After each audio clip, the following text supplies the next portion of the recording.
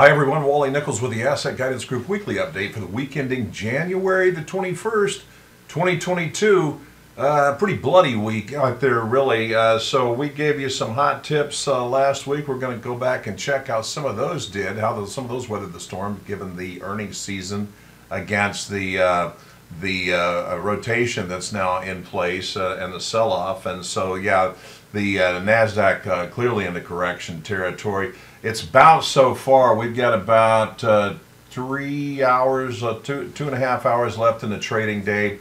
3.5 hours left in the trading day at this point. Bounced off of 13.7, but I don't expect that to hold next week just because there's a downtrend and it's fairly pronounced. It'd have to be some fantastic news that would come about, but I can't see what it is. Anyway, watch out for 13,000. So translate that into regular speak. I don't think you're at a bottom yet. I think you're around, probably have 3 to 7% to go. It's not a fear-based trade. I'm not trying to install any emotions in anybody. I'm just trying to look at the data and say this is what the evidence is showing for us here. So that's the tech-heavy NASDAQ. Some of those companies have lost 20, 30%. I don't think that the bleeding is done is what I'm trying to say. You might get a little bit of bounce, of bullish pressure in there, but right now you've got to break a very strong, tending to be a strong trend establishing itself, and I don't see really a lot to stop it until you hit another 7% down move to 10%. So you know, around 13,000.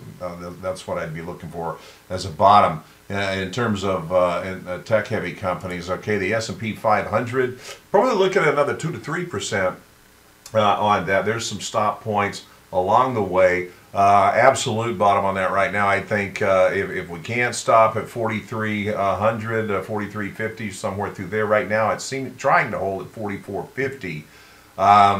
Really not much keeping it that I see going down around the 4,350 mark would be a nice place to try to reverse it, but if it fails that, then you're looking at 4,250 and not a lot to stop it technically from going down there. So that's where you're at, like on those. Same thing with the Russell 1000. I think the Russell has some exposure there. You could probably lose another 3% in that down move there.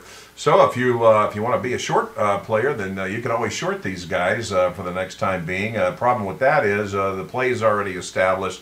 You're probably late to the party if you weren't already in on that as you go. So let's move on real quickly then to the we give you some hits next week that we thought looked good for earnings reports.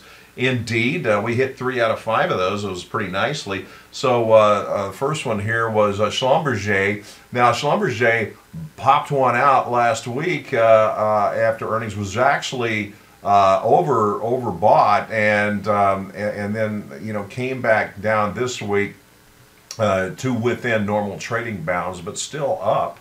Okay, overall, so that seems to be a good play. No reason to jettison Schlumberger anytime soon. Same story, different verse. Same tune, different verse for JB Hunt Transports. That one kind of moving sideways, but holding its own there and looking on the bullish side of the fence. And as the economy continues to reopen, that will probably prove to be a good play there. What do we have next on the till? I think was Schwab.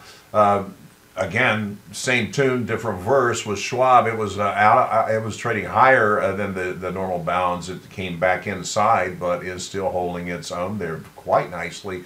And so that's a profitable position. No reason to give up on that, especially when you compare these against what the major indexes have been doing. You're like, yeah, that's worth a play. Let it ride. Okay, the CSX, I was a little disappointed in the railroads, but hey. Can't find trucks, can't find trains, can't find drivers, I guess is what the deal is. So that one for the week is looking a little bit like it may turn into a bearish trade. It did hold its average though, and trying to bounce back up. I just that one may be one to let go of next week. It doesn't hold. Same story on BOK Financial, BOK Financial. It traded its full range from the upper bounds down to the line of scrimmage, is what I call it, the mid range in there, and that's where it's at right now, trying to get a bounce, trying to hold on. I think that's, again, because of the rotation. So if I was going to let any two go, it would be CSX and BOK. I'd let BOK Financial go after I gave it a little bit more time to go. CSX should be correcting in the long term. It depends on how strong your stomach is for that route. So if you want to give us a shout and contact us, you can go to assetguidancegroup.com. You can reach out 404-348-4120, or shoot either myself, W. Nichols at assetguidancegroup.com, or Jared Nichols, JW Nichols at assetguidancegroup.com. Shoot us an email if you want to set up a time to get together and speak. We'll see what we can do to adjust your portfolio for this year, because it's not going to get any easier. Okay, we're going through some serious corrections to deal with the actions that the Fed is taking. FOMC will make a report here in about another 2 to 3 weeks. They'll go from there. One report that they did make, so we don't know exactly what they're going to do in terms of the rate hike, is what I'm saying. That's going to happen in February. What we do know is finally they were supposed to have released their report on crypto back in September. They did actually release it yesterday, this week, and it's a 40-page report.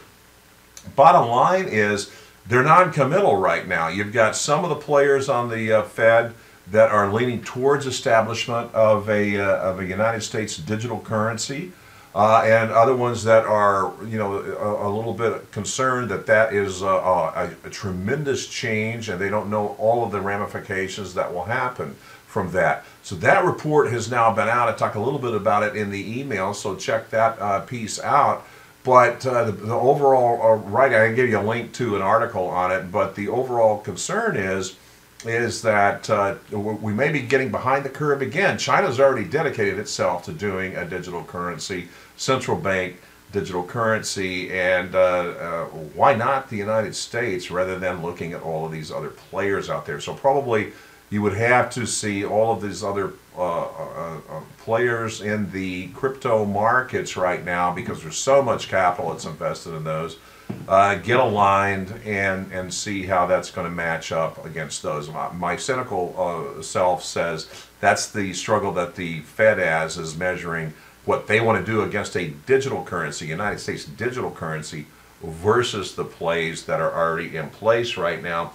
And speaking of which, crypto, Bitcoin is just on a downtrend. That thing probably has another, 7% to 10% that it could easily drop. There's so much volatility on a weekly basis there, it's hard to call that anyway. But the trend has been down for a long time now. And what I'm pointing out here in closing is that crypto was touted to be a hedge last year. Proves out certainly not a hedge. It seems to mark lockstep with the other tech companies, and so that's what we've been seeing. Okay, if we can help you out, reach out, let us know. There's ways to manage this. I tell you what, in these kind of times, the people that are in indexed products, okay, where there's no downside risk, sleep 100% easier at night, all right? So think about that the next time you hear somebody with Fisher or somebody else bemoaning and bad-mouthing, denigrating index-based products, because they certainly have their place in your portfolio. I'd say anywhere from 10 to 45%, depending on your particular situation. Give us a call. Let's talk about it, find out. Until next time, stay away from the Omicron, stay happy, and we'll talk to you about it next week.